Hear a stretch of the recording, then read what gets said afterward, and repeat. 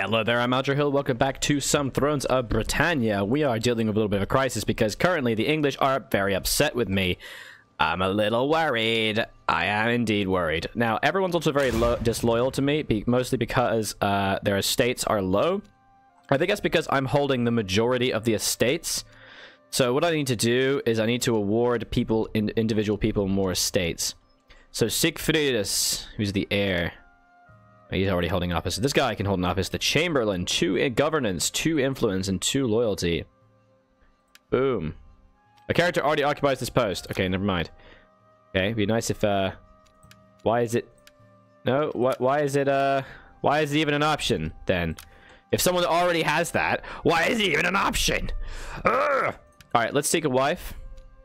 So find this character a suitable bride amongst the ladies at court. Nice. Characters marry. 39. And loyal. +2 loyalty to her husband. Yes. Excellent. You. We do not have enough money to seek that, but that's okay. So we do have some estate issues. Namely that we have way too many estates. Just way too many. Why are you so pissed off? Come on, bro. So I've got too much governance right here. So Lancaster needs to go to someone else who's very pissed off. Let's give it to Eldred. There we go. That makes everyone a little bit less salty. It's because I was holding way too many estates. That's why everyone was so pissed off all the time. That's fine. And then we do have some occasional risks of rebellion. That's fine.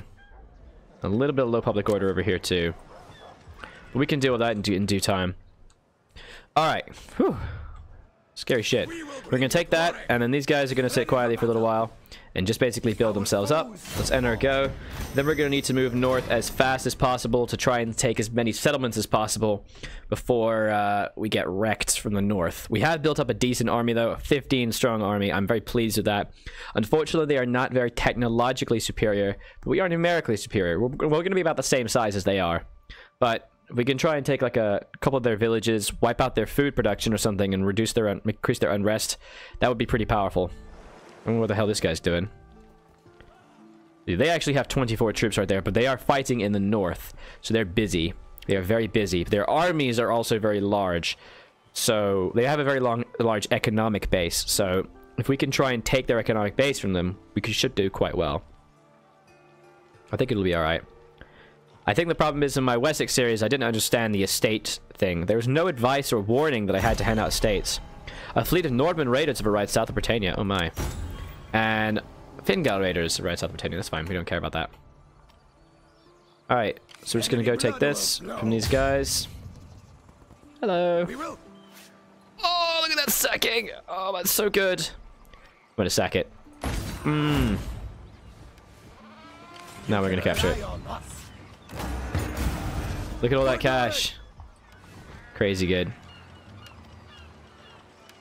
Look, I still got tons of money from that. That's awesome.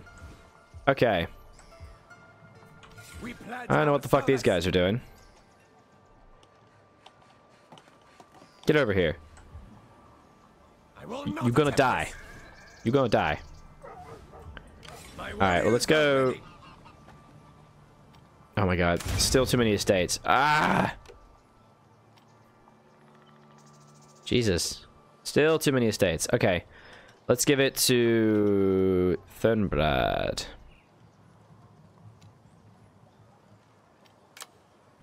So I'm not really sure exactly what that actually does. Now, I do really want to be moving north and trying to take as much of this as possible. We could take this, but I'm worried about these guys here. Because apparently, I still need to wipe them out. No, I can just send this guy to take care of him. He's fine. Alright.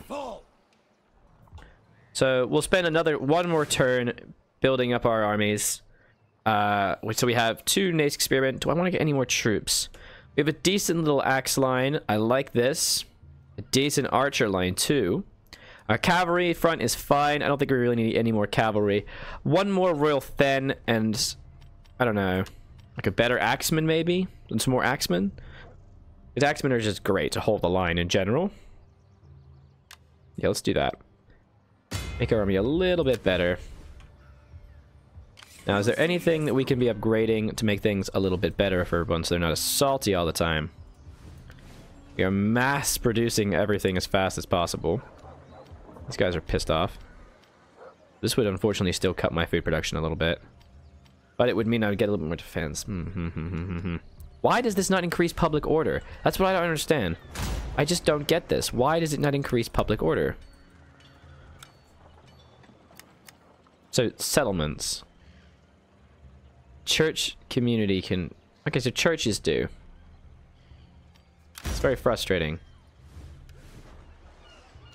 I wish I had these, because they probably do have churches, right? They do not. Oh, they do look like churches. Well, that would be great. Unfortunately, we don't own that, so... This would just increase market and fur production. I don't have fur... I don't own furs, so... Not sure what you want from me. And I'm concerned about this. I feel like building that would be a good plan. This is being built already. Let's just start saving the cash. We can maybe use it for events and stuff. We're gonna spend one more turn chilling and resting, and then we're gonna move up to decor. Just to try and reinforce these guys. It takes 7 turns to replenish these. Holy fuck. It's a long time to build that up. One more turn, and then we're gonna move this army up north to Decor and take Karel, and then move east to Giram and that shit, and just try and occupy as many of their stuff as possible, wipe out their economic base, and see if we can meet them in battle. By then we'll have a 20-strong army, and I think we should be fine. We're gonna have to fight a little siege, of course, but it's not a huge deal. I think we're gonna be fine. Hey, they've landed at last. Jesus. Took you long enough. I don't think I should have sacked this stuff. I think I should have occupied it. I have no money issues. I think I've definitely screwed myself by sacking things. I shouldn't have done that. That was a bad choice. Definitely a bad choice. That's alright. Alright. What? What was that? Did something just get occupied? No, nothing to do with me. English rebels. Cool. Nothing to do with me. Cool though, maybe we could try and take that land for ourselves. Hope Doncaster doesn't rebel. So this guy's got oh man, we need to increase his zeal. Look at this. Oh, the corruption. Minor diplomatic penalty towards all other factions. Liar, -2 command, principled. Okay, well let's increase his zeal a little bit. Where's his zeal? It's barred. Perfect. That helps out a little bit, I suppose. Instructions complete. Cult of St. Cuthbert. Our foes shall fall. Come on, I just want to eat your face. Enemy blood will flow. This guy, man, this guy. Come here. Let me mess you up. Let me just mess you up a little bit. It'll be fine. It'll be a great time. You can rely on us. We'll stay here to defend that area. Unfortunately, he's probably going to try and grab that from us. That's annoying. So this would obviously piss everyone off a bit more. This would increase our economy nicely. Ooh, iron production. However, what if those armies suddenly appear and steal everything? Then I would lose everything. These guys are already incredibly upset. Each level of the primary building in this settlement unlocks a new building slot. In order to achieve more slots, first upgrade the main settlement chain. Okay. So... Alright, let's upgrade this then. We have the food. Cool. That'd be fine. Okay, you guys stay there. Cool. Haven't done a lot with our income right yet, but that's okay. We could start to raise a 3rd army soon, but I think the food is a problem. We want to, but I don't quite have the food that I want to do that. So we're going to take our big army to the north, take those villages, and then we'll be able to wreck some face. Alright, looks like another faction's been destroyed. It's into the turn there. And we have Northymbre, and the governor has just leveled up. Ah, that's good. We can improve his zeal now. Get rid of strict, because oh my god, strict is so harsh. Let's improve his zeal with bards. That'll help out the public order a little bit. We've just encountered the Finnegals. Oh, that's cool art. Hello. Okay, how did we encounter them? They're literally miles away. Trait more than enough. +1 governance and +1 influence. Wise. At this point in time, there's an abundance of food and none shall go hungry. Gained from not having a food shortage. Cool, man. My warriors are ready. Oh my god, what the fuck are these guys doing? Our foes will suffer. To greater plunder. Just die already. Thank you. Jesus Christ. And cut him in the arm, break his elbow, and then break his shoulder or something. It seems like a lot of elbows, like a lot of, rather than actually killing him. 3 lost. And just, I don't know, kill captives. No, ransom captives. Hurry along. Faction destroyed the West Moringas. And mission succeeded, 1,000. Oh yeah. Battle leader. The army has shown its might and have rewarded them well. Now even those they defeat are having to join them and they fight for you. Awesome. So reduction of upkeep cost, recruitment cost, and unit replenishment rate increase. Mission succeeded. Eliminate the West Moringas. Your war fervor is increased. Ah, excellent. Okay, my war fervor is now massive, which means +1 happiness for everybody and extra fame. Ooh, yes. Here we go. War fervor has increased. And also here, King, making an effort. Cool. So now they're not as rebellious. Though it will take time, it can become accepted as a leader who deserves his power and status rather than usurper. This means I basically always have to ransom people. We serve to Literally the end. always. Heading out. Alright, we've managed to make this work. Where are their forces? Their forces are all the way in the north. Yeah, they're going to take ages to come down this way. So we have some good time to really mess with them. Unfortunately, Canut has very low loyalty. Estates low. Again, with this estates low bullshit. What are these random estates? To Carl. There we go. Gotta hand out enough titles. I still don't really know what it actually even does when you get these estates. I literally have no idea. Alright, let's keep trying to improve our armies now. So we have a couple basic axemen, a couple archers. Unfortunately, it's not they're not reinforcing, which is frustrating, so we're gonna have to wait a little while for that. Let's get one nice big cavalry unit. Let's get a scout cavalry, because these are the reserve forces. And then we'll get a couple... Do we want long axes or do we want the thins? These are so much cheaper. These are just so much cheaper. We'll get a couple more axemen as well. That'll be good. Alright, and that has opened up finally the melee specialists. Any simpleton with a sword or an axe with battle aptitude takes devotion to a chosen weapon. Recruiting dedicated swordsmen or axemen will also encourage others to specialize and make themselves available. This allows us to recruit shield biters and oh my god, and huskarls. Jesus, thank Christ. Okay, good. So in 4 turns time, we're going to be able to get much better axemen available. We can start using those to really fill up our armies. Now, we may want to consider the plight of Mercia at some point. Or possibly even these guys.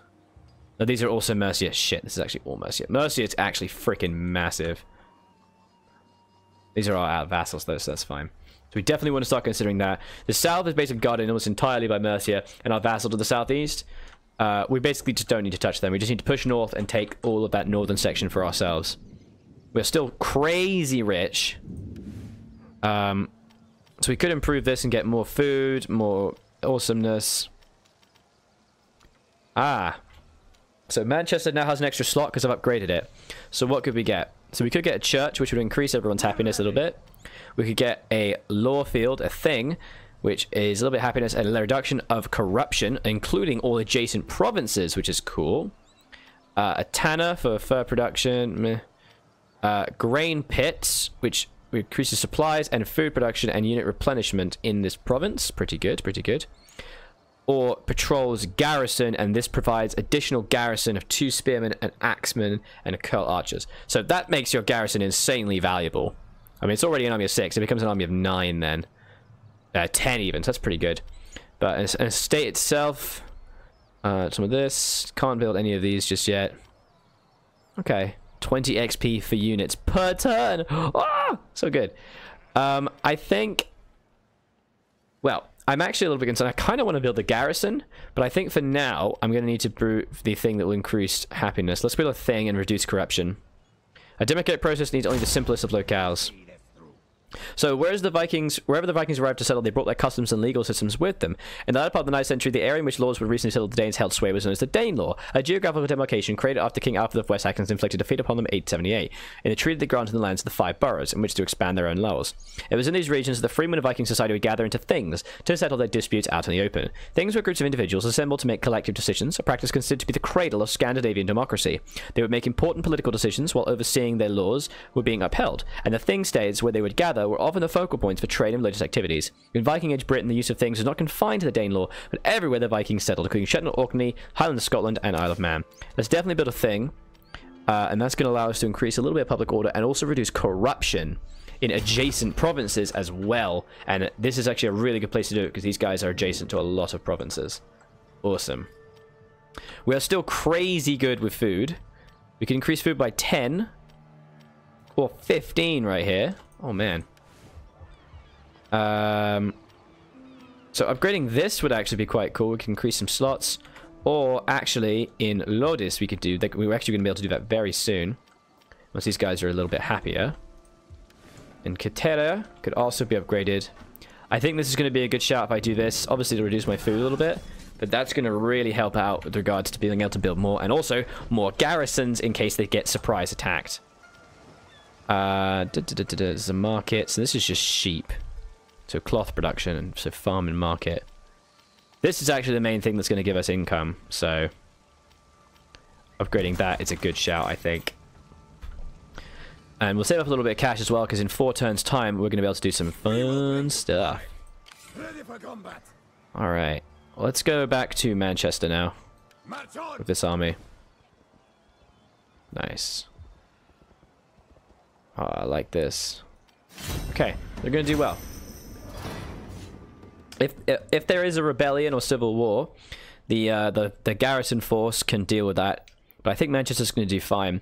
Once I upgrade the next section in Manchester, I'm going to probably build up another garrison thing to increase the garrison patrols so that if Manchester does get attacked, there will be like a 10-strong army to defend it. And I think I can probably defend Manchester with just the 10 units. And they're not very good. They are only garrison units. But at this stage of the game, they're very powerful. So building up an early garrison organization is very valuable because you get a huge amount of strength, like crazy good, because they're not very good units, but everyone has those units, so they're basically the same as them, and you are also the player against the stupid AI. And you also have walls and tower defenses. Oh, I don't like this.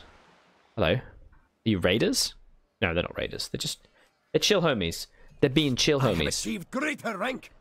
All right, faction encounter the Northymbre. That's fine.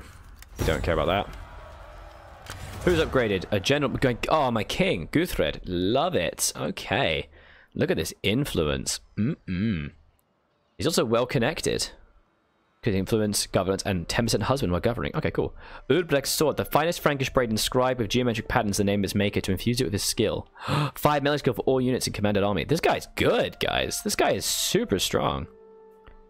Provide security. Gain from winning battles in own land. Okay, cool. So we can increase championship, or we could probably also increase more quartermaster for more movement range. And to be honest, that's kind of what I want to do. I'm not going to be doing any kind of raiding at the moment. Unit replenishment could be very valuable for maintaining consistent movement and making sure our troops are alive. But right now, what I think is probably going to be best is if I keep up quartermaster movement. Yeah. Quartermaster movement does seem to be the best thing. And also, eventually, it also reduces upkeep cost as well. You can rely on us. Yeah, we can. Blood will flow. Get them, boys. Hit hard. Onwards. Yeah. Oh, we're getting some seriously experienced units as well. You can rely on us. Alright. Danegeld won't save you. Yeah, we'll see. We'll see if that'll save me or not. I think I'm okay with food production right now. We're still stupid rich, which is nice. These guys are starting to calm down. You know what? I might just automatically just upgrade this straight away. And this Manchester is super important to me because it is the food mine, basically. Everything requires on this. It might even be more valuable to actually build a fort here and defend this and then allow them to move into Manchester if they want to. Because this is where all the money is. The money and... Well, not money, but it's where all the food is made. So we are going to need to keep an eye on that. Alright, I'm happy with this. I'm pleased. It's looking good. Let's end the turn here. Are we ready, lads? I'm super ready. I'm so ready. Oh, Sam just died there. So back into spring. We're going to move north now and try to attack. It's weird that they declared war on me without having an army on my borders. I feel like what happened is that the AI was, like, supposed to declare war on me, like they had to, but they weren't prepared in the slightest. Really kind of strange, to be honest. That's fine. We're going to move our forces up there to take care of them. It probably won't be that difficult, to be honest. Yeah, they're literally making no movements. We're just going to be able to take 2 really good villages, take a town. We might even be able to negotiate peace, having taken this entire section. If we can sack some stuff, imagine the cash we'll make. That's going to be it for this episode, guys. Do be sure to leave a like and a comment on the video. Let me know what you think of the series so far. I was Algernon, continue to be, and this has been some Thrones of Britannia, playing, of course, as the Northumbrian Vikings. We'll see you next time. Bye-bye.